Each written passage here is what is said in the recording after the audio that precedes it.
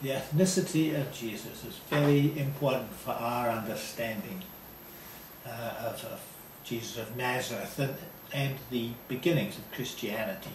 Jesus was a Jew, educated as a Jew, spoke Jewish to Jewish people. He inhabited, as it were, the culture that was Jewish and all the traditions of his ancestors. He loved his country. He loved the country around him. He loved the people. He was sent, he said, to the lost sheep of the house of Israel. And so we have to consider and think of him, first of all, as Jewish. Now, there have, of course, been centuries in which Christianity has been captured by what would have been thought of as the Gentile world back then. But when you think back about the Jesus of Nazareth, you have to understand who he was talking to were his own people. When it came to the opposition to him, they too were members of the same nation. They were Jews. But in this case, they were the clergy of the temple, I believe. And so the question, for example, that has been raised over and over again, who killed Jesus of Nazareth? My answer, as I exemplify it in my book, is the clergy, priests, family that ran the temple. And why?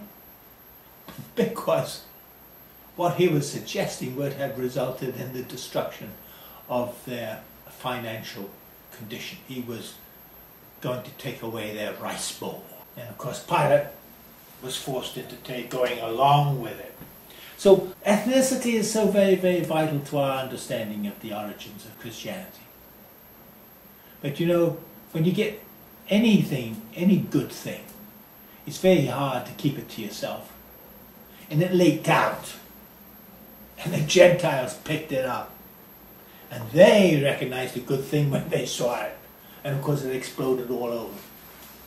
And the church that we know grew out of that. But unfortunately with that, we denigrated Jesus' own people and his own vision for his people.